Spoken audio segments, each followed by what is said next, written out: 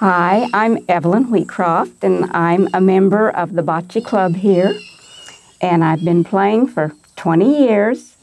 And the thing about bocce is you can start young and keep going until you're old if you need to. But the thing is, if you get too old to play golf or tennis or pickleball, you can still play bocce.